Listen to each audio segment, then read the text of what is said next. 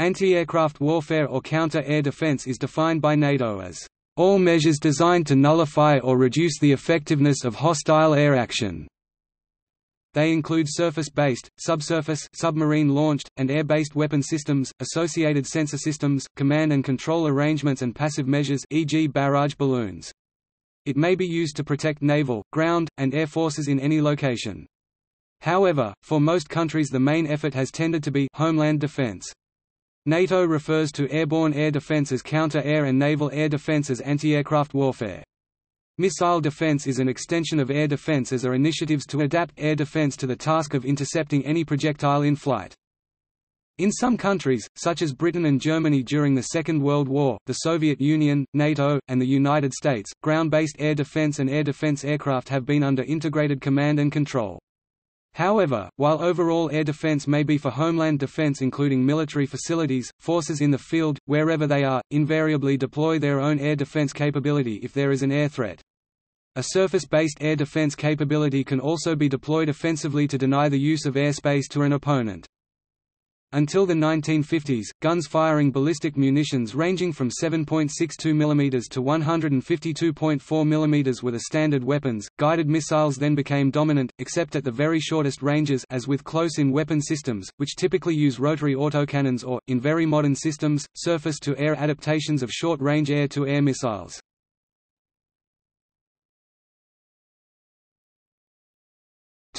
Terminology.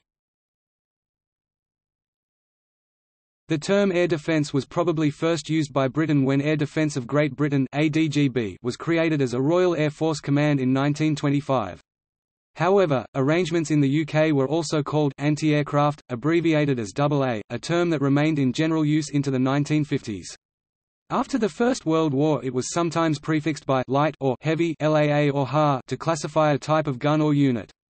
Nicknames for anti-aircraft guns include AA, AAA or AAA, an abbreviation of anti-aircraft artillery, ACAC, from the spelling alphabet used by the British for voice transmission of AA, and Archie, a World War I British term probably coined by Amias Bourton, and believed to derive via the Royal Flying Corps, from the music hall comedian George Roby's line, "Archibald, certainly not." NATO defines anti-aircraft warfare (AAW) as measures taken to defend a maritime force against attacks by airborne weapons launched from aircraft, ships, submarines and land-based sites. In some armies the term All-Arms Air Defense (AAAD) is used for air defense by non-specialist troops. Other terms from the late 20th century include GBAD, ground-based AD, with related terms SHORAD, short-range AD, and MANPADS, man-portable AD systems, typically shoulder-launched missiles. Anti-aircraft missiles are variously called surface-to-air missile, abbreviated and pronounced SAM, and surface-to-air guided weapon SAGW.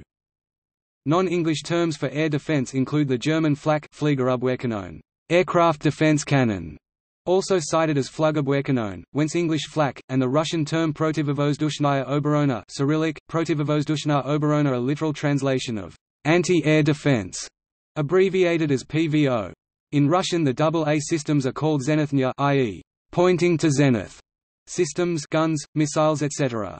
In French, air defense is called DCA, défense contre les aéronefs, aéronef, being the generic term for all kind of airborne device, aeroplane, airship, balloon, missile, rocket, etc. The maximum distance at which a gun or missile can engage an aircraft is an important figure. However, many different definitions are used, but unless the same definition is used, performance of different guns or missiles cannot be compared. For AA guns only the ascending part of the trajectory can be usefully used. One term is ceiling, the maximum ceiling being the height a projectile would reach if fired vertically, not practically useful in itself as few AA guns are able to fire vertically, and maximum fuse duration may be too short, but potentially useful as a standard to compare different weapons. The British adopted effective ceiling, meaning the altitude at which a gun could deliver a series of shells against a moving target. This could be constrained by maximum fuse running time as well as the gun's capability. By the late 1930s the British definition was, "that height at which a directly approaching target at 400 miles per hour equals 643.6 kilometers per hour can be engaged for 20 seconds before the gun reaches 70 degrees elevation." However, effective ceiling for heavy AA guns was affected by non-ballistic factors. The maximum running time of the fuse, this set the maximum usable time of flight. The capability of fire control instruments to determine target height at long range. The precision of the cyclic rate of fire, the fuse length had to be calculated and set for where the target would be at the time of flight after firing. To do this meant knowing exactly when the round would fire.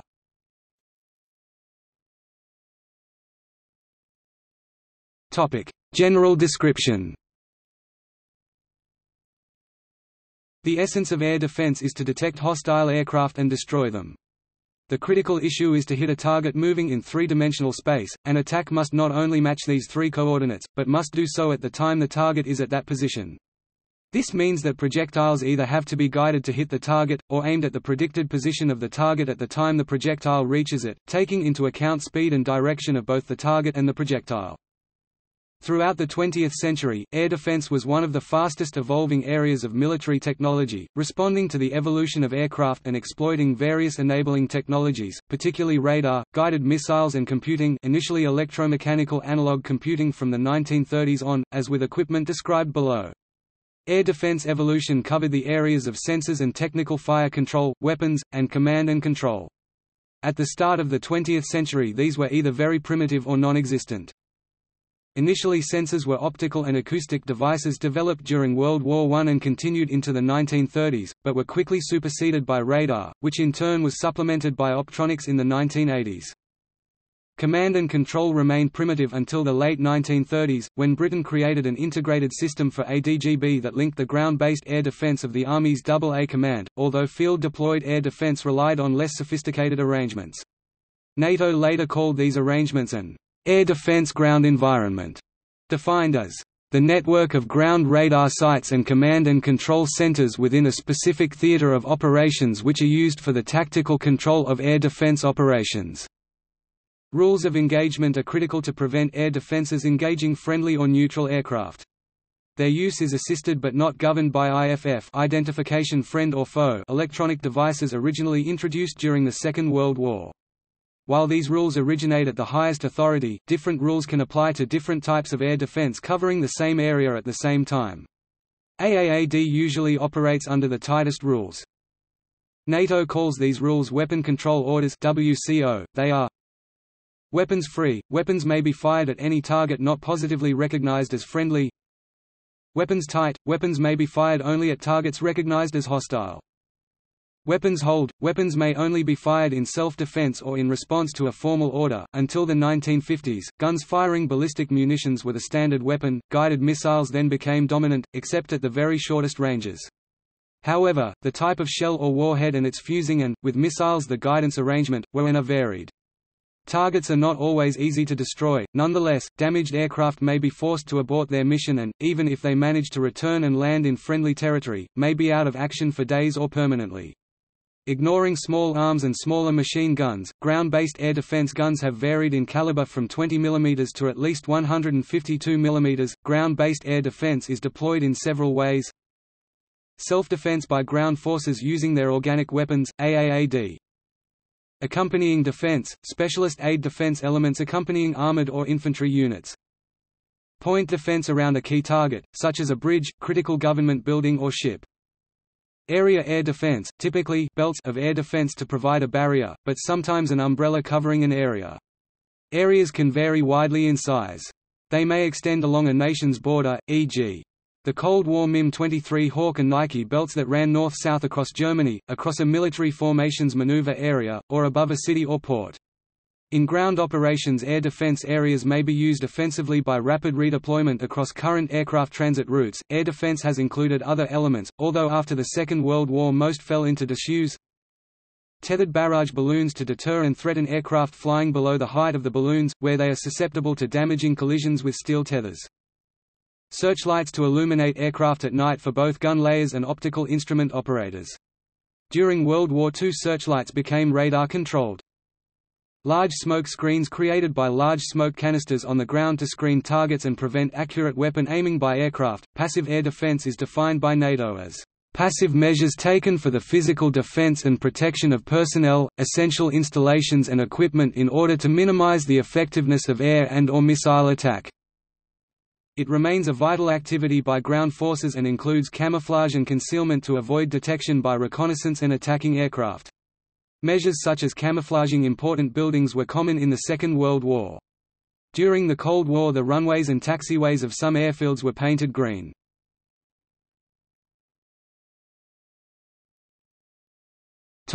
Organization. While navies are usually responsible for their own air defense, at least for ships at sea, organizational arrangements for land-based air defense vary between nations and over time. The most extreme case was the Soviet Union, and this model may still be followed in some countries. It was a separate service, on a par with the Army, Navy, or Air Force. In the Soviet Union this was called Vojska PVO, and had both fighter aircraft, separate from the Air Force, and ground-based systems.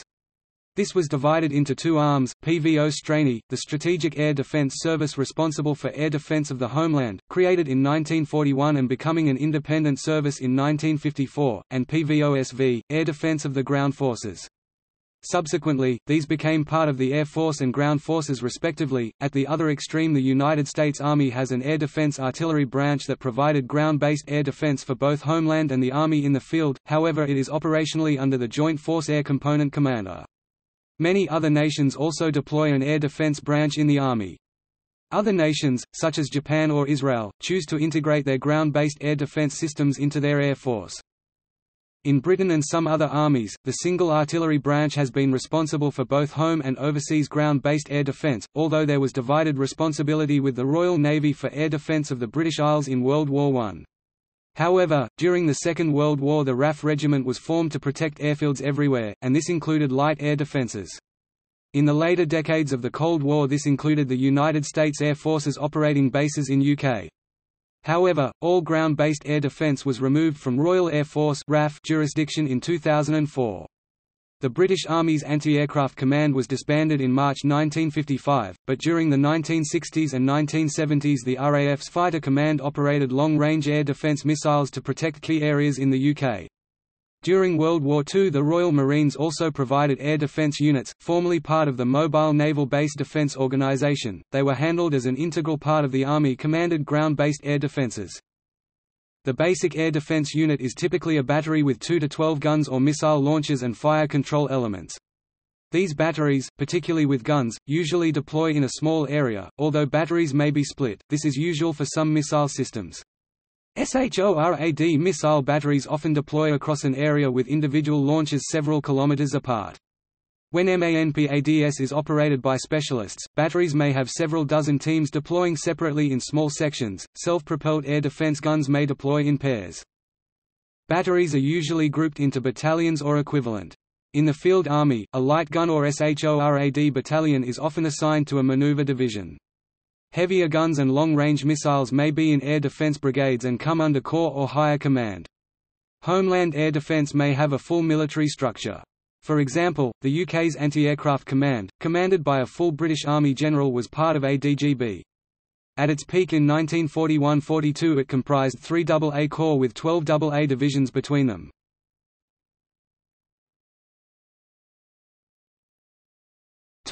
History.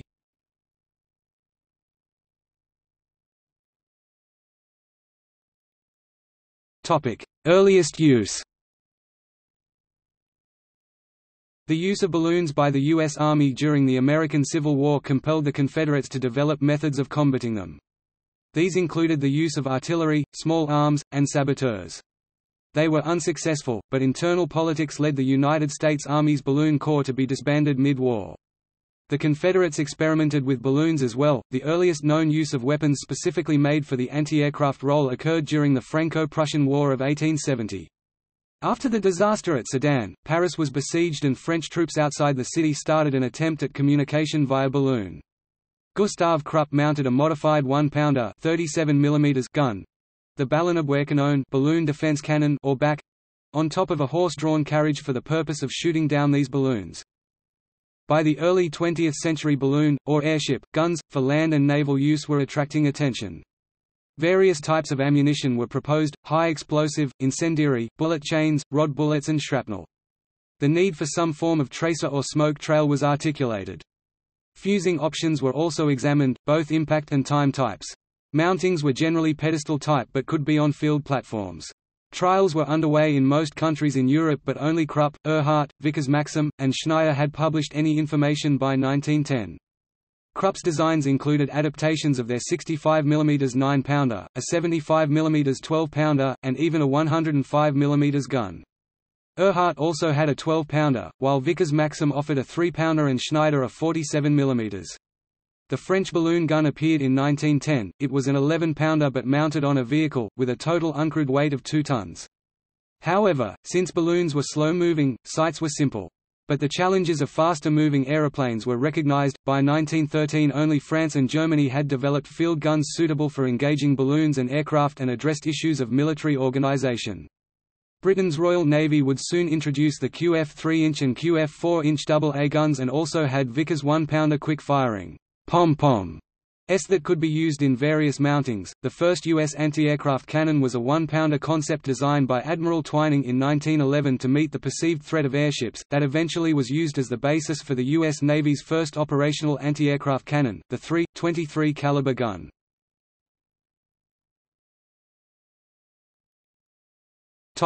First World War. On 30 September 1915, troops of the Serbian army observed 3 enemy aircraft approaching Kragujevac. Soldiers shot at them with shotguns and machine guns but failed to prevent them from dropping 45 bombs over the city, hitting military installations, the railway station and many other, mostly civilian, targets in the city. During the bombing raid, Private Radoje Judovac fired his cannon at the enemy aircraft and successfully shot one down. It crashed in the city and both pilots died from their injuries.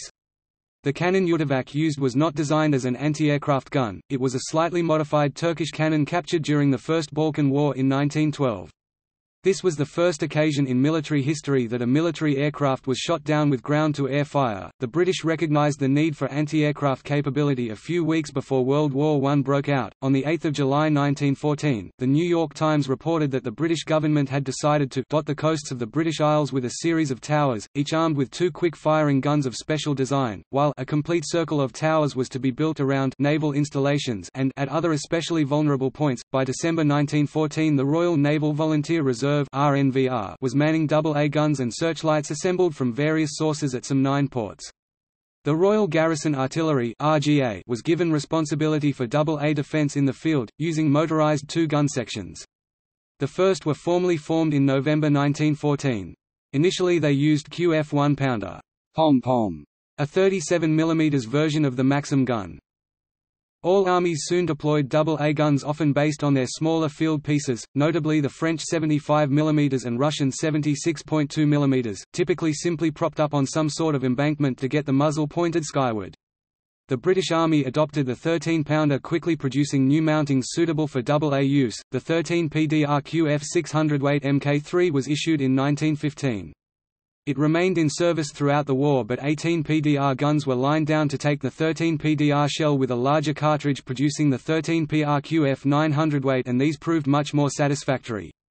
However, in general, these ad hoc solutions proved largely useless. With little experience in the role, no means of measuring target, range, height or speed, the difficulty of observing their shell bursts relative to the target gunners proved unable to get their fuse setting correct, and most rounds burst well below their targets. The exception to this rule was the guns protecting spotting balloons, in which case the altitude could be accurately measured from the length of the cable holding the balloon. The first issue was ammunition. Before the war it was recognized that ammunition needed to explode in the air. Both high-explosive (HE) and shrapnel were used, mostly the former. Airburst fuses were either igniferous, based on a burning fuse, or mechanical clockwork. Igniferous fuses were not well suited for anti-aircraft use. The fuse length was determined by time of flight, but the burning rate of the gunpowder was affected by altitude. The British pom-poms had only contact-fused ammunition. Zeppelins, being hydrogen-filled balloons, were targets for incendiary shells, and the British introduced these with airburst fuses, both shrapnel-type forward projection of incendiary pot and base ejection of an incendiary stream. The British also fitted tracers to their shells for use at night. Smoke shells were also available for some AA guns. These bursts were used as targets during training. German air attacks on the British Isles increased in 1915 and the AA efforts were deemed somewhat ineffective, so a Royal Navy gunnery expert, Admiral Sir Percy Scott, was appointed to make improvements, particularly an integrated AA defence for London. The air defences were expanded with more RNVR AA guns, 75 mm and 3-inch, the pom-poms being ineffective. A naval 3-inch was also adopted by the Army, the QF 3-inch 20 hundredweight 76 mm. A new field mounting was introduced in 1916. Since most attacks were at night, searchlights were soon used, and acoustic methods of detection and locating were developed.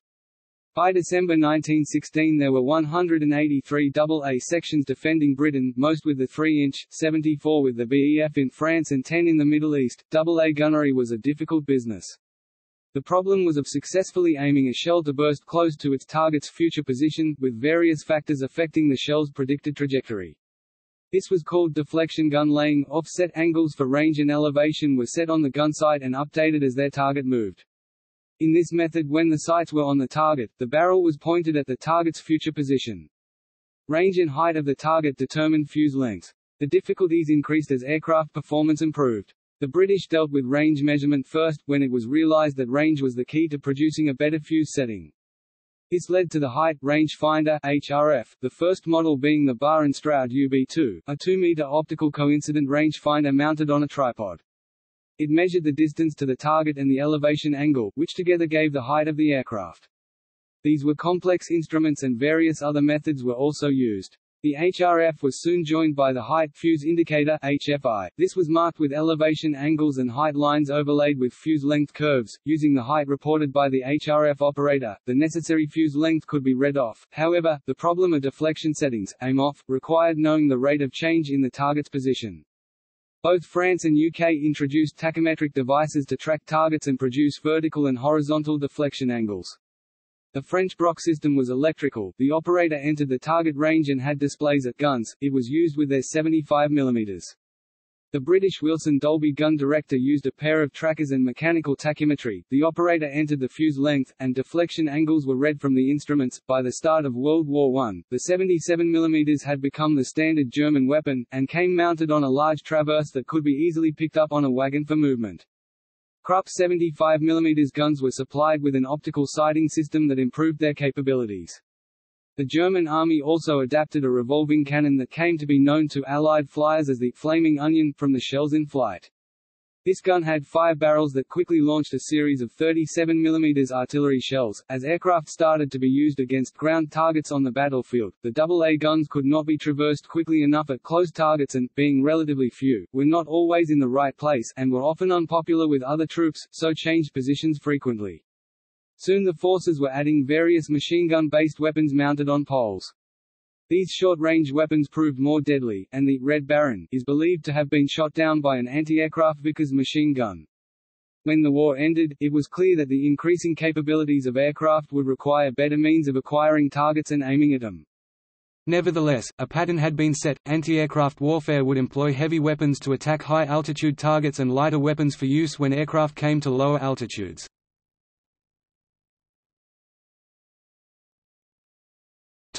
Interwar years.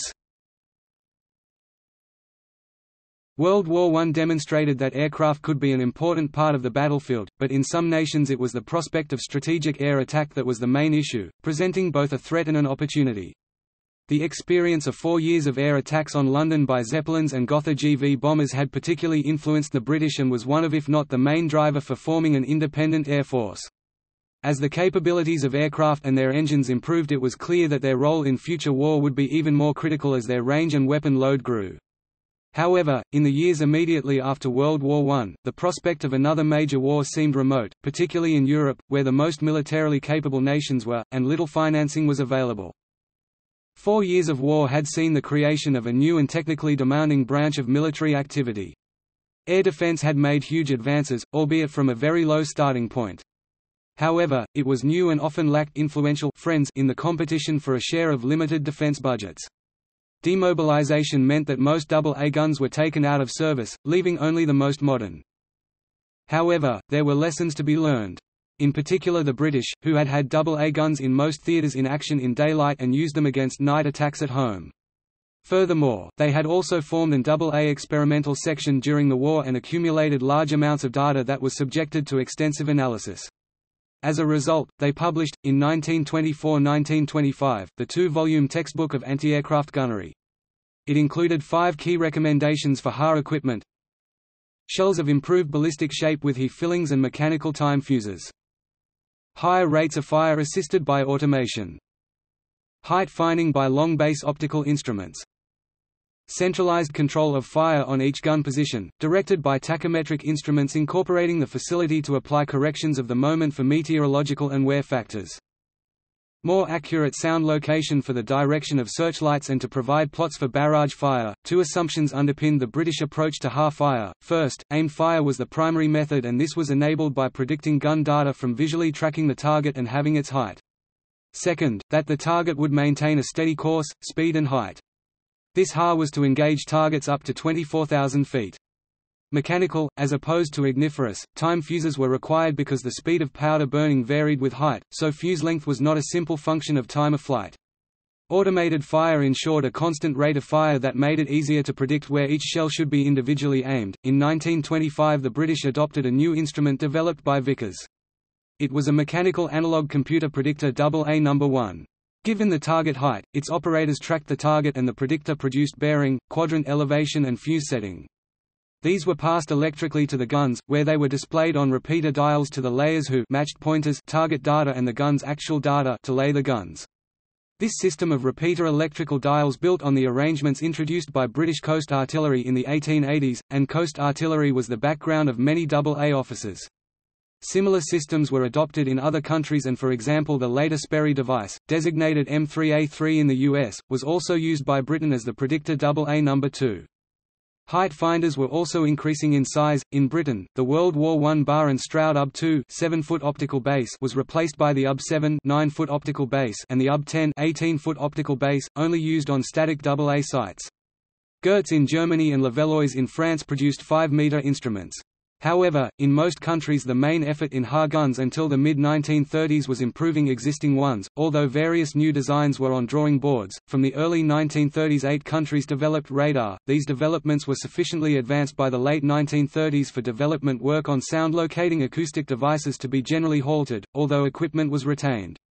Furthermore, in Britain the Volunteer Observer Corps formed in 1925 provided a network of observation posts to report hostile aircraft flying over Britain. Initially radar was used for airspace surveillance to detect approaching hostile aircraft. However, the German Würzburg radar was capable of providing data suitable for controlling AA guns, and the British AA No. 1 Mk1 gigaliter radar was designed to be used on AA gun positions. The Treaty of Versailles prevented Germany having AA weapons, and for example, the Krupp's designers joined Bofors in Sweden. Some World War I guns were retained and some covert AA training started in the late 1920s. Germany introduced the 8.8 cm Flak 18 in 1933, 36 and 37 models followed with various improvements, but ballistic performance was unchanged. In the late 1930s the 10.5 cm Flak 38 appeared, soon followed by the 39. This was designed primarily for static sites but had a mobile mounting, and the unit had 220 volts 24 kilowatts generators. In 1938 design started on the 12.8 cm Flak. The USSR introduced a new 76 mm M1931 in the early 1930s and an 85 mm M1938 towards the end of the decade. Britain had successfully tested a new HA gun, 3.6 inch, in 1918. In 1928 3.7 inch became the preferred solution, but it took 6 years to gain funding. Production of the QF 3.7-inch (94 mm) began in 1937. This gun was used on mobile carriages with the Field Army and transportable guns on fixed mountings for static positions.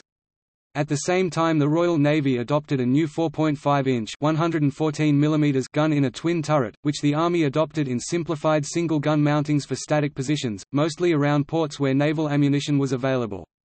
The performance of the new guns was limited by their standard fuse number 199, with a 30-second running time, although a new mechanical time fuse giving 43 seconds was nearing readiness. In 1939 a machine fuse setter was introduced to eliminate manual fuse setting. The US ended World War I with two 3-inch AA guns and improvements were developed throughout the interwar period. However, in 1924 work started on a new 105 mm static mounting AA gun, but only a few were produced by the mid-1930s because by this time work had started on the 90 mm AA gun, with mobile carriages and static mountings able to engage air, sea and ground targets. The M1 version was approved in 1940. During the 1920s there was some work on a 4.7-inch which lapsed, but revived in 1937, leading to a new gun in 1944, while HA and its associated target acquisition and fire control was the primary focus of AA efforts. Low-level close-range targets remained and by the mid-1930s were becoming an issue. Until this time the British, at RAF insistence, continued their World War I use of machine guns, and introduced twin MG mountings for AAAD. The Army was forbidden from considering anything larger than .50-inch. However, in 1935 their trials showed that the minimum effective round was an impact-fused 2 pounds He shell. The following year they decided to adopt the Bofors 40 mm and a twin-barrel Vickers 2 PDR 40 mm on a modified naval mount.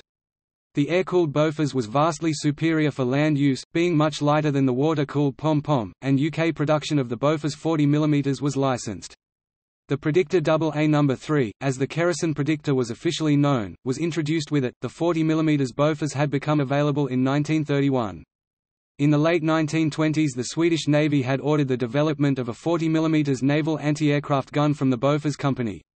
It was light, rapid-firing and reliable, and a mobile version on a four-wheel carriage was soon developed. Known simply as the 40 mm, it was adopted by some 17 different nations just before World War II and is still in use today in some applications such as on Coast Guard frigates. Rheinmetall in Germany developed an automatic 20 mm in the 1920s and Oerlikon in Switzerland had acquired the patent to an automatic 20 mm gun designed in Germany during World War I. Germany introduced the rapid-fire 2 cm Flak 30 and later in the decade it was redesigned by Mauser-Werke and became the 2 cm Flak 38. Nevertheless, while 20 mm was better than a machine gun and mounted on a very small trailer made it easy to move, its effectiveness was limited. Germany therefore added a 3.7 cm. The first, the 3.7 cm Flak 18 developed by Rheinmetall in the early 1930s, was basically an enlarged 2 cm Flak 30. It was introduced in 1935 and production stopped the following year. A redesigned gun 3.7 cm Flak 36 entered service in 1938, it too had a two-wheel carriage. However, by the mid-1930s the Luftwaffe realized that there was still a coverage gap between 3.7 cm and 8.8 cm guns.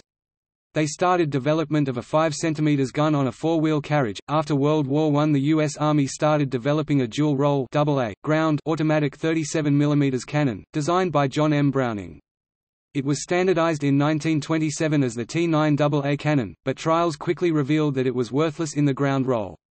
However, while the shell was a bit light, well under 2 pounds, it had a good effective ceiling and fired 125 rounds per minute, and AA carriage was developed and it entered service in 1939. The Browning 37 mm proved prone to jamming, and was eventually replaced in AA units by the Bofors 40 mm. The Bofors had attracted attention from the U.S. Navy, but none were acquired before 1939. Also, in 1931 the U.S. Army worked on a mobile anti-aircraft machine mount on the back of a heavy truck having 4.30 caliber water-cooled machine guns and an optical director. It proved unsuccessful and was abandoned. The Soviet Union also used a 37 mm, the 37 mm M1939, which appears to have been copied from the Bofors 40 mm. A Bofors 25 mm, essentially a scaled-down 40 mm, was also copied as the 25 mm M1939. During the 1930s, solid-fuel rockets were under development in the Soviet Union and Britain. In Britain, the interest was for anti-aircraft fire. It quickly became clear that guidance would be required for precision. However, rockets, or unrotated projectiles as they were called, could be used for anti-aircraft barrages. A 2-inch rocket using HE or wire obstacle warheads was introduced first to deal with low-level or dive bombing attacks on smaller targets such as airfields. The 3-inch was in development at the end of the interwar period.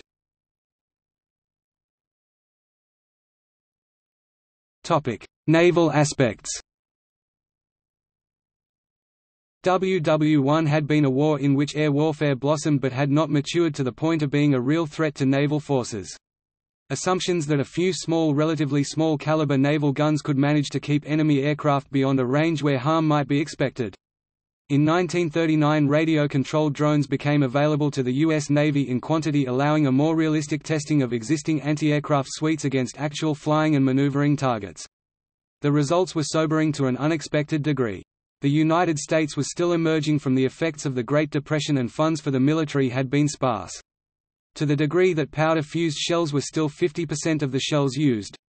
The U.S. Navy found that a significant portion of its shells were duds or low-order detonations, incomplete detonation of the explosive contained by the shell.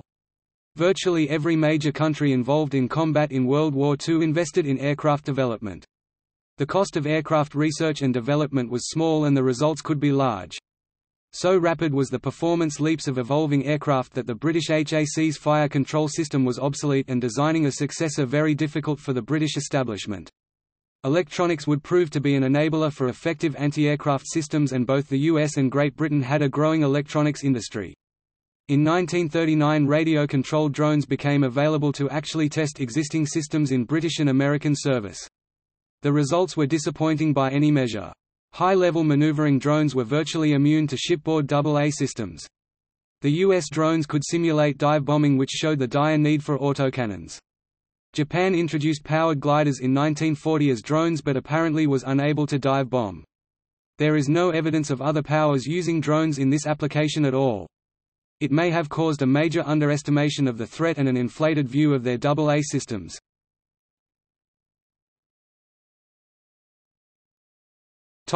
Second World War. Poland's AA defences were no match for the German attack, and the situation was similar in other European countries. Significant AA warfare started with the Battle of Britain in the summer of 1940. 3.7-inch HA were to provide the backbone of the ground-based AA defences, although initially significant numbers of 3-inch 20 CWT were also used. The Army's Anti-Aircraft Command, which was under command of the Air Defence UK organisation, grew to 12 AA divisions in 3 AA Corps. 40 mm Bofors entered service in increasing numbers. In addition, the RAF Regiment was formed in 1941 with responsibility for airfield air defence, eventually with Bofors 40 mm as their main armament. Fixed AA defences, using HA and LAA, were established by the Army in key overseas places, notably Malta, Suez Canal and Singapore.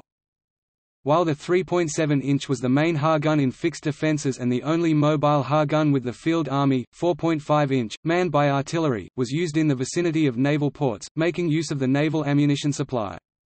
4.5-inch at Singapore had the first success in shooting down Japanese bombers. Mid-war 5.25-inch HA gun started being emplaced in some permanent sites around London. This gun was also deployed in dual-role coast defence, AA positions. Germany's high-altitude needs were originally going to be filled by a 75 mm gun from Krupp, designed in collaboration with their Swedish counterpart Bofors, but the specifications were later amended to require much higher performance. In response, Krupp's engineers presented a new 88 mm design, the Flak 36. First used in Spain during the Spanish Civil War, the gun proved to be one of the best anti-aircraft guns in the world, as well as particularly deadly against light, medium, and even early heavy tanks. After the Dambusters raid in 1943, an entirely new system was developed that was required to knock down any low-flying aircraft with a single hit. The first attempt to produce such a system used a 50 mm gun, but this proved inaccurate and a new 55 mm gun replaced it.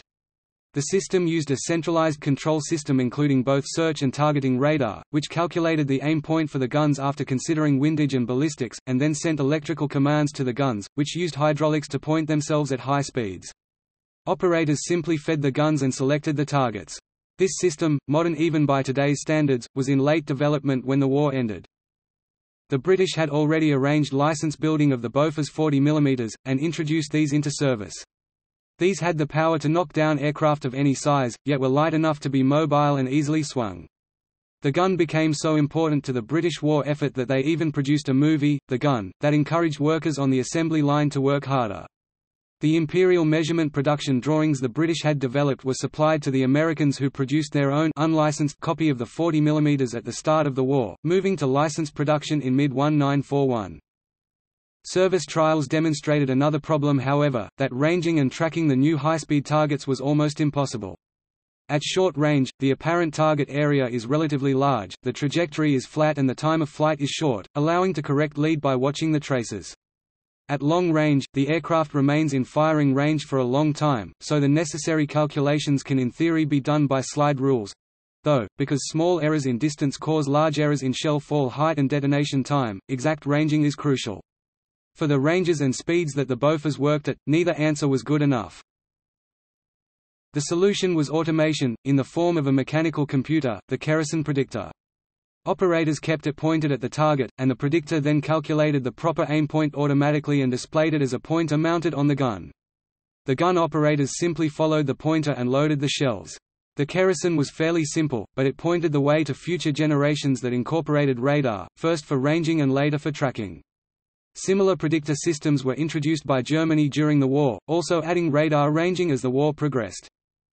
A plethora of anti-aircraft gun systems of smaller caliber were available to the German Wehrmacht combined forces, and among them the 1940 Origin Flakevierling quadruple 20 mm autocannon-based anti-aircraft weapon system was one of the most often seen weapons, seeing service on both land and sea.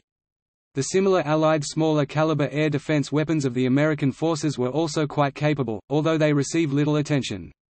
Their needs could cogently be met with smaller caliber ordnance beyond using the usual singly mounted M2.50 caliber machine gun atop a tank's turret, as four of the ground-used, heavy barrel M2HB guns were mounted together on the American Maxim Firm's M45 quad-mount weapon as a direct answer to the Flakevierling, which were often mounted on the back of a half-track to form the half-track, M16 GMC, anti-aircraft. Although of less power than Germany's 20 mm systems, the typical 4 or 5 combat batteries of an Army AAA battalion were often spread many kilometers apart from each other, rapidly attaching and detaching to larger ground combat units to provide welcome defense from enemy aircraft. AAA battalions were also used to help suppress ground targets. Their larger 90 mm M3 gun would prove, as did the 88, to make an excellent anti-tank gun as well, and was widely used late in the war in this role. Also available to the Americans at the start of the war was the 120 mm M1 gun Stratosphere gun, which was the most powerful AA gun with an impressive 60,000 feet 18 km altitude capability. Number 120 M1 was never fired at an enemy aircraft. The 90 mm and 120 mm guns would continue to be used into the 1950s. The United States Navy had also put some thought into the problem. When the U.S. Navy began to rearm in 1939 in many ships, the primary short-range gun was the M2.50 caliber machine gun. While effective in fighters at 300 to 400 yards, this is point-blank range in naval anti-aircraft ranges. Production of the Swiss Oerlikon 20 mm had already started to provide protection for the British, and this was adopted in exchange for the M2 machine guns. In the December 1941 to January 1942 time frame, production had risen to not only cover all British requirements but also allowed 812 units to be actually delivered to the U.S. Navy. By the end of 1942 the 20 mm had accounted for 42% of all aircraft destroyed by the U.S. Navy's shipboard AA. However, the King Board had noted that the balance was shifting towards the larger guns used by the fleet. The U.S. Navy had intended to use the British pom-pom, however, the weapon required the use of cordite, which Buord had found objectionable for U.S. service. Further investigation revealed that U.S. powders would not work in the pom-pom. Bureau of Ordnance was well aware of the Bofors 40 mm gun. The firm York Safe & Lock was negotiating with Bofors to attain the rights to the air-cooled version of the weapon. At the same time, Henry Howard, an engineer, and businessman, became aware of it and contacted RAMDWR Furlong, chief of the Bureau of Ordnance. He ordered the Bofors weapon system to be investigated. York Safe & Lock would be used as the contracting agent. The system had to be redesigned for both the English measurement system and mass production. As the original documents recommended hand filing and drilling to shape. As early as 1928 the U.S. Navy saw the need to replace the .50 caliber machine gun with something heavier. The 1.175 28 mm Mark I was designed. Placed in quadruple mounts with a 500 revolutions per minute rate of fire, it would have fit the requirements. However, the gun was suffering teething issues, being prone to jamming. While this could have been solved, the weight of the system was equal to that of the quad-mount Bofors 40 mm while lacking the range and power that the Bofors provided. The gun was relegated to smaller, less vital ships by the end of the war. The 5 inches .38 naval gun rounded out the U.S. Navy's AA suite. A dual propose mount, it was used in both the surface and AA roles with great success. Mated with the Mark 37 Director and the proximity fuse, it could routinely knock drones out of the sky at ranges as far as 13,000 yards. A 350 Mk22 semi-automatic dual gun was produced but not employed before the end of the war and therefore beyond the scope of this article. However, early marks of the 3 inches 50 were employed in destroyer escorts and on merchant ships. 3.50 caliber guns Marks 10, 17, 18, and 20 first entered service in 1915 as a refit to USS Texas BB-35, and were subsequently mounted on many types of ships as the need for anti-aircraft protection was recognized. During World War II, they were the primary gun armament on destroyer escorts, patrol frigates, submarine chasers, minesweepers, some fleet submarines, and other auxiliary vessels, and were used as a secondary dual-purpose battery on some other types of ships, including some older battleships. They also replaced the original low-angle 4.50 caliber guns Mark 9 on flush-deck Wicks and Clemson-class destroyers to provide better anti-aircraft protection. The gun was also used on specialist destroyer conversions. The AVD seaplane tender conversions received 2 guns, the APD high-speed transports, DM Minilayers, and DMS minesweeper conversions received 3 guns, and those retaining destroyer classification received 6. The Germans developed massive reinforced concrete blockhouses, some more than 6 stories high, which were known as Hochbunker high bunkers, or Flakturme flak towers, on which they placed anti-aircraft artillery. Those in cities attacked by the Allied land forces became fortresses. Several in Berlin were some of the last buildings to fall to the Soviets during the Battle of Berlin in 1945. The British built structures such as the Maunsell forts in the North Sea, the Thames estuary and other tidal areas upon which they based guns. After the war most were left to rot. Some were outside territorial waters, and had a second life in the 1960s as platforms for pirate radio stations, while another became the base of a micronation, the Principality of Sealand. Some nations started rocket research before World War II, including for anti-aircraft use. Further research started during the war. The first step was unguided missile systems like the British 2-inch RP and 3-inch, which was fired in large numbers from Z batteries, and were also fitted to warships. The firing of one of these devices during an air raid is suspected to have caused the Bethnal Green disaster in 1943. Facing the threat of Japanese kamikaze attacks, the British and US developed surface-to-air rockets like British Stooge or the American Lark as countermeasures, but none of them were ready at the end of the war. The Germans' missile research was the most advanced of the war, as the Germans put considerable effort in the research and development of rocket systems for all purposes. Among them were several guided and unguided systems. Unguided systems involved the Fliegerfaust, literally, aircraft fist, as the first MANPADS. Guided systems were several sophisticated radio, wire, or radar-guided missiles like the Wasserfall waterfall rocket. Due to the severe war situation for Germany, all of those systems were only produced in small numbers and most of them were only used by training or trial units. Another aspect of anti-aircraft defense was the use of barrage balloons to act as physical obstacle, initially to bomber aircraft over cities and later for ground attack aircraft over the Normandy invasion fleets. The balloon, a simple blimp tethered to the ground, worked in 2 ways. Firstly, it and the steel cable were a danger to any aircraft that tried to fly among them. Secondly, to avoid the balloons, bombers had to fly at a higher altitude, which was more favorable for the guns. Barrage balloons were limited in application, and had minimal success at bringing down aircraft, being largely immobile and passive defenses. The Allies' most advanced technologies were showcased by the anti-aircraft defense against the German V-1 cruise missiles. V stands for Virgiltungswaffe, retaliation weapon. The 419th and 601st Anti-Aircraft Gun Battalions of the U.S. Army were first allocated to the Folkestone-Dover coast to defend London, and then moved to Belgium to become part of the Antwerp X project coordinated from the Le Grand Veneur in Keerbergen. With the liberation of Antwerp, the port city immediately became the highest priority target, and received the largest number of V-1 and V-2 missiles of any city. The smallest tactical unit of the operation was a gun battery consisting of 4 90mm guns firing shells equipped with a radio proximity fuse. Incoming targets were acquired and automatically tracked by -584 Seychelles rupees radar, developed at the MIT Rad Lab. Output from the gun-laying radar was fed to the M9 Director, an electronic analog computer developed at Bell Laboratories to calculate the lead and elevation corrections for the guns. With the help of these three technologies, close to 90% of the V-1 missiles, on track to the defense zone around the port, were destroyed.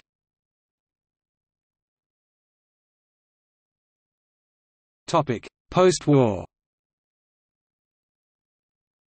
Post-war analysis demonstrated that even with newest anti-aircraft systems employed by both sides, the vast majority of bombers reached their targets successfully, on the order of 90%. While these figures were undesirable during the war, the advent of the nuclear bomb considerably altered the acceptability of even a single bomber reaching its target. The developments during World War II continued for a short time into the post-war period as well. In particular, the U.S. Army set up a huge air defense network around its larger cities based on radar-guided 90 mm and 120 mm guns. U.S. efforts continued into the 1950s with the 75 mm Skysweeper system, an almost fully automated system including the radar, computers, power, and auto-loading gun on a single-powered platform. The Skysweeper replaced all smaller guns then in use in the Army, notably the 40 mm Bofors. By 1955, the U.S. military deemed the 40 mm Bofors obsolete due to its reduced capability to shoot down jet-powered aircraft, and turned to SAM development, with the Nike Ajax and the -58 Serbian dinars. In Europe, NATO's Allied Command Europe developed an integrated air defense system, NATO Air Defense Ground Environment (NADGE), that later became the NATO Integrated Air Defense System. The introduction of the guided missile resulted in a significant shift in anti-aircraft strategy. Although Germany had been desperate to introduce anti-aircraft missile systems, none became operational during World War II, following several years of post-war development. However, these systems began to mature into viable weapons. The U.S. started an upgrade of their defenses using the Nike Ajax missile, and soon the larger anti-aircraft guns disappeared. The same thing occurred in the USSR after the introduction of their SA-2 guideline systems. As this process continued, the missile found itself being used for more and more of the roles formerly filled by guns. First to go were the large weapons, replaced by equally large missile systems of much higher performance. Smaller missiles soon followed, eventually becoming small enough to be mounted on armored cars and tank chassis. These started replacing, or at least supplanting, similar gun-based SPAAG systems in the 1960s, and by the 1990s had replaced almost all such systems in modern armies. Man-portable missiles, MANPADs as they are known today, were introduced in the 1960s and have supplanted or even replaced even the smallest guns in most advanced armies. In the 1982 Falklands War, the Argentine Armed Forces deployed the newest West European weapons including the Oerlikon GD-F002 35 mm twin cannon and SAM Roland. The Rapier missile system was the primary GBAD system, used by both British Artillery and RAF Regiment. A few brand new FIM-92 Stinger were used by British Special Forces. Both sides also used the blowpipe missile. British naval missiles used included Sea Dart and the older Sea Slug longer range systems, Sea Cat and the new Sea Wolf short range systems. Machine guns in AA mountings was used both ashore and afloat. During the 2008 South Ossetia War, air power faced off against powerful SAM systems, like the 1980s Buk M1. In February 2018, an Israeli F-16 fighter was downed in the occupied Golan Heights province, after it had attacked an Iranian target in Syria. In 2006, Israeli also lost a helicopter over Lebanon, shot down by a Hezbollah rocket.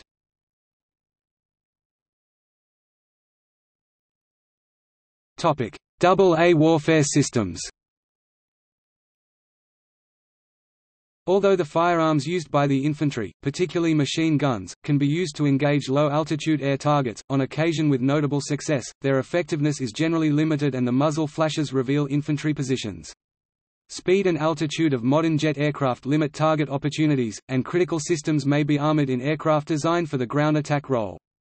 Adaptations of the standard autocannon, originally intended for air-to-ground use, and heavier artillery systems were commonly used for most anti-aircraft gunnery, starting with standard pieces on new mountings, and evolving to specially designed guns with much higher performance prior to World War II. The ammunition and shells fired by these weapons are usually fitted with different types of fuses, barometric, time delay, or proximity, to explode close to the airborne target, releasing a shower of fast metal fragments. For shorter range work, a lighter weapon with a higher rate of fire is required, to increase a hit probability on a fast airborne target.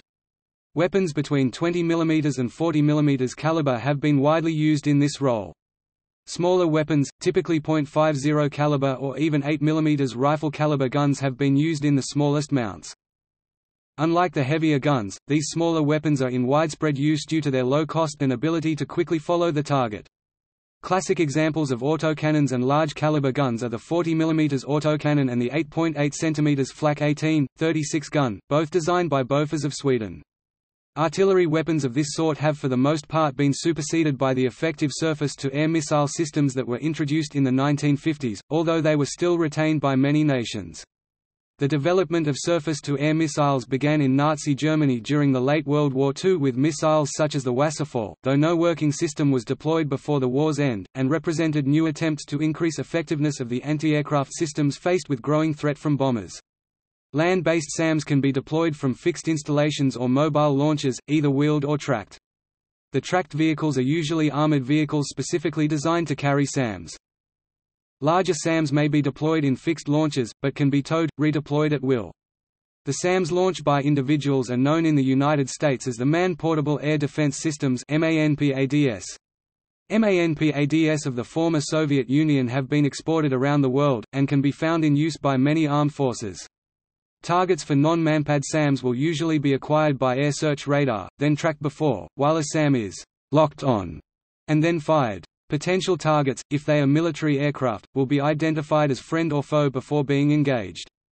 The developments in the latest and relatively cheap short-range missiles have begun to replace autocannons in this role. The interceptor aircraft, or simply interceptor, is a type of fighter aircraft designed specifically to intercept and destroy enemy aircraft, particularly bombers, usually relying on high speed and altitude capabilities. A number of jet interceptors such as the F-102 Delta Dagger, the F-106 Delta Dart, and the MiG-25 were built in the period starting after the end of World War II and ending in the late 1960s, when they became less important due to the shifting of the strategic bombing role to ICBMs. Invariably the type is differentiated from other fighter aircraft designs by higher speeds and shorter operating ranges, as well as much reduced ordnance payloads. The radar systems use electromagnetic waves to identify the range, altitude, direction, or speed of aircraft and weather formations to provide tactical and operational warning and direction, primarily during defensive operations. In their functional roles they provide target search, threat, guidance, reconnaissance, navigation, instrumentation, and weather reporting support to combat operations.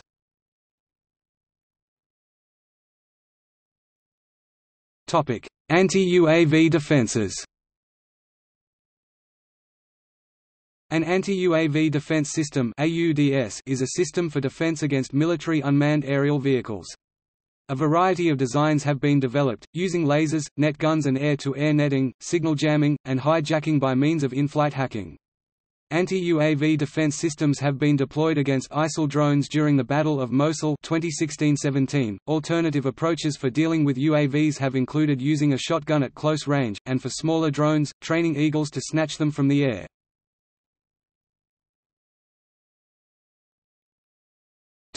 Future developments. Guns are being increasingly pushed into specialist roles, such as the Dutch goalkeeper CIWS, which uses the GAU-8 Avenger 30 mm 7-barrel Gatling gun for last-ditch anti-missile and anti-aircraft defense. Even this formerly frontline weapon is currently being replaced by new missile systems, such as the RIM 116 rolling airframe missile, which is smaller, faster, and allows for mid-flight course correction guidance to ensure a hit. To bridge the gap between guns and missiles, Russia in particular produces the Kashtan CIWS, which uses both guns and missiles for final defense with two 6-barreled 30 mm GSH-6-30 Gatling guns and 8 9M311 surface-to-air missiles provide for its defensive capabilities. Upsetting this development to all missile systems is the current move to stealth aircraft. Long-range missiles depend on long-range detection to provide significant lead.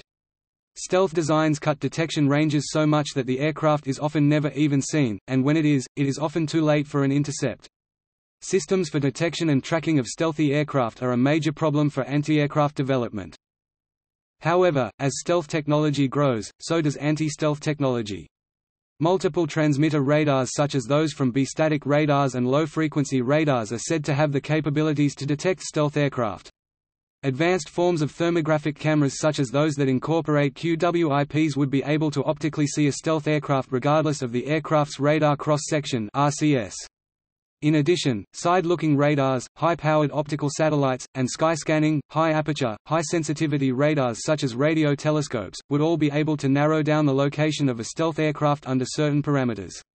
The newest SAMs have a claimed ability to be able to detect and engage stealth targets, with the most notable being the Russian S-400, which is claimed to be able to detect a target with a 0.05 meters squared RCS from 90 kilometers away. Another potential weapon system for anti-aircraft use is the laser. Although air planners have imagined lasers in combat since the late 1960s, only the most modern laser systems are currently reaching what could be considered experimental usefulness. In particular, the tactical high-energy laser can be used in the anti-aircraft and anti-missile role. The future of projectile-based weapons may be found in the railgun. Currently, tests are underway on developing systems that could create as much damage as a Tomahawk missile, but at a fraction of the cost. In February 2008, the U.S. Navy tested a railgun. It fired a shell at 5,600 miles (9,000 km) per hour using 10 megajoules of energy. Its expected performance is over 13,000 miles (21,000 km) per hour muzzle velocity, accurate enough to hit a 5-meter target from 200 nautical miles (370 km) away while shooting at 10 shots per minute. It is expected to be ready in 2020 to 2025. These systems, while currently designed for static targets, would only need the ability to be retargeted to become the next generation of AA system.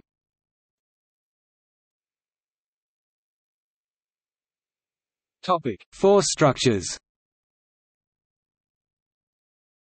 Most Western and Commonwealth militaries integrate air defense purely with the traditional services of the military, i.e. Army, Navy and Air Force, as a separate arm or as part of artillery.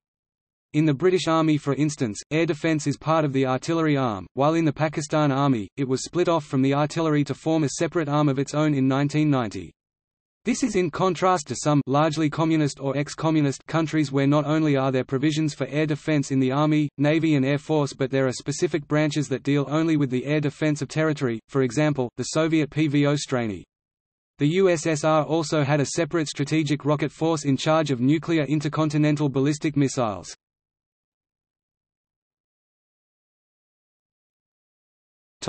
Navy.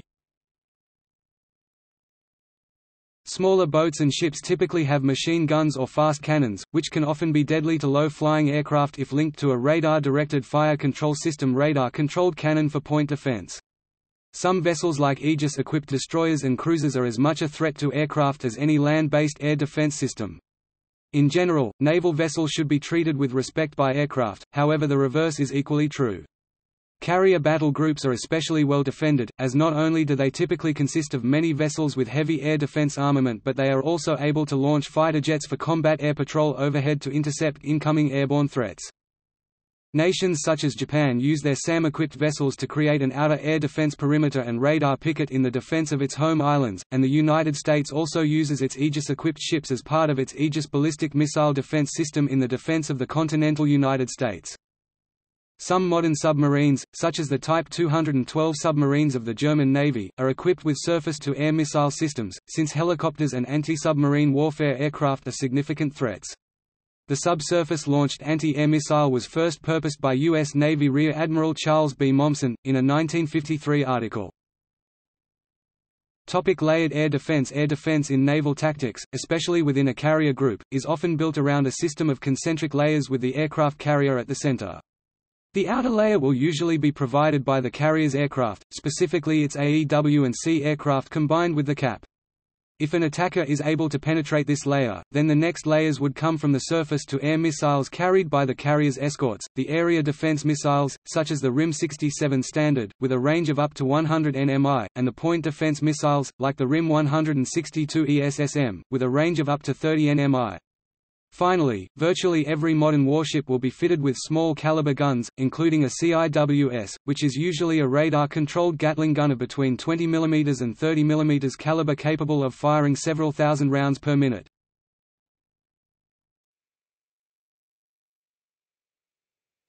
Army.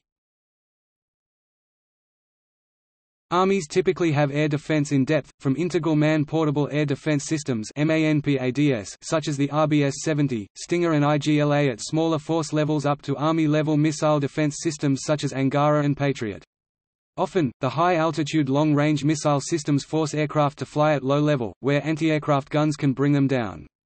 As well as the small and large systems, for effective air defense there must be intermediate systems. These may be deployed at regiment level and consist of platoons of self-propelled anti-aircraft platforms, whether they are self-propelled anti-aircraft guns (SPAAGs), integrated air defense systems like Tunguska, or all-in-one surface-to-air missile platforms like Roland or SA-8 Gecko. On a national level, the United States Army was atypical in that it was primarily responsible for the missile air defenses of the continental United States with systems such as Project Nike.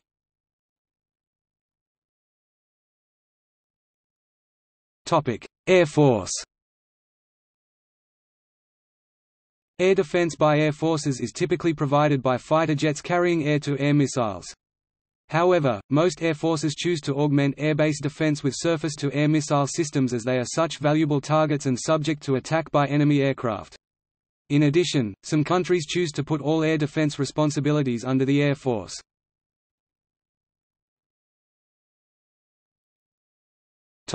Area air defense. Area air defense, the air defense of a specific area or location, as opposed to point defense, have historically been operated by both armies, Anti-Aircraft Command in the British Army, for instance, and Air Forces, the United States Air Forces CIM-10 BMAC. Area defense systems have medium to long range and can be made up of various other systems and networked into an area defense system, in which case it may be made up of several short-range systems combined to effectively cover an area. An example of area defense is the defense of Saudi Arabia and Israel by MIM-104 Patriot missile batteries during the First Gulf War, where the objective was to cover populated areas.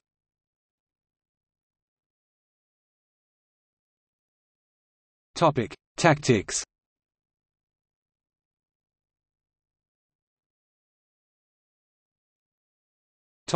Mobility. Most modern air defense systems are fairly mobile. Even the larger systems tend to be mounted on trailers and are designed to be fairly quickly broken down or set up. In the past, this was not always the case. Early missile systems were cumbersome and required much infrastructure, many could not be moved at all. With the diversification of air defense there has been much more emphasis on mobility. Most modern systems are usually either self-propelled, i.e. guns or missiles are mounted on a truck or tracked chassis, or towed. Even systems that consist of many components, transporter, erector, launchers, radars, command posts etc., benefit from being mounted on a fleet of vehicles. In general, a fixed system can be identified, attacked and destroyed, whereas a mobile system can show up in places where it is not expected. Soviet systems especially concentrate on mobility, after the lessons learnt in the Vietnam War between the USA and Vietnam. For more information on this part of the conflict, see SA2 guideline.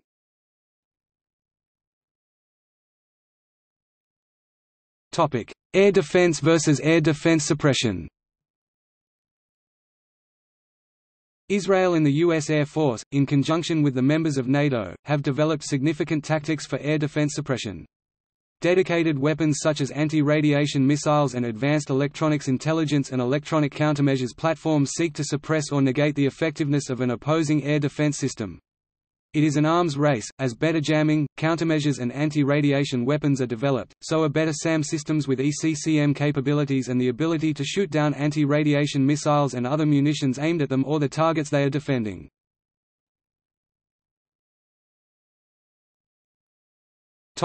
Insurgent tactics.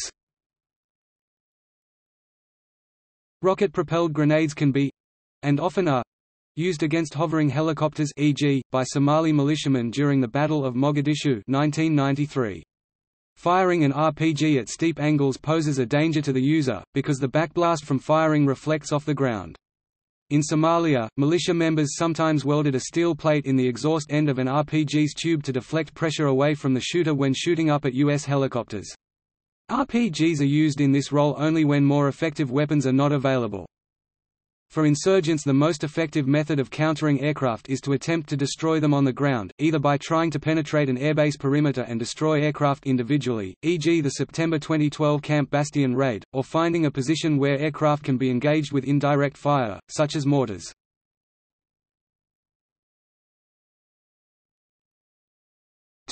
See also: